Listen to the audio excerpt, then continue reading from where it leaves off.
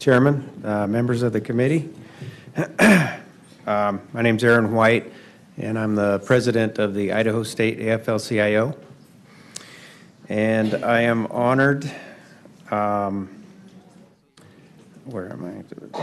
honored to show the labor movement's support for all workers by being a part of this hearing.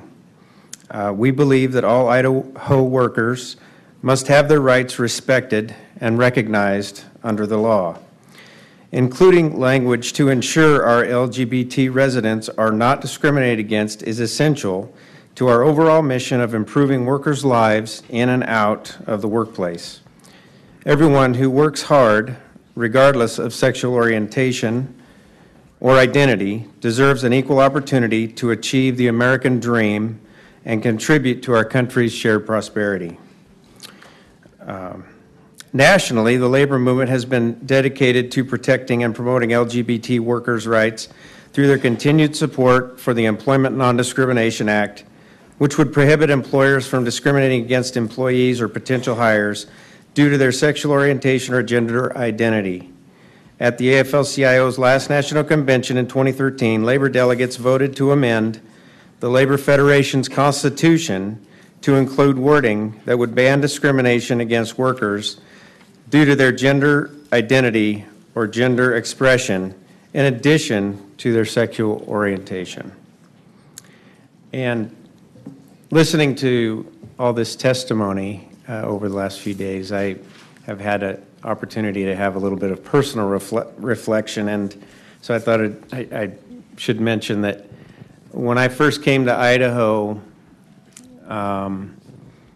I didn't necessarily come here for kindness. I came here for a job.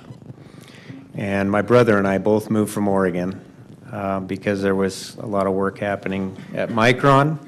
And so we wanted to get in the trade and become electricians. And when we first moved here, he and I both moved into an apartment together. And I just wonder how it would feel to be turned down because I was living with my brother. And after that, we bought a house together. And, you know, since that time, we've both gone on and got married and had kids of our own. You know, we've gone our separate ways. But I just sympathize with the folks in the audience here who have been fired because of their sexual orientation or gender identity, or not afforded housing because of the same. So thank you for your time. If you have any questions, I'll be glad to answer. Are there questions? Thank you.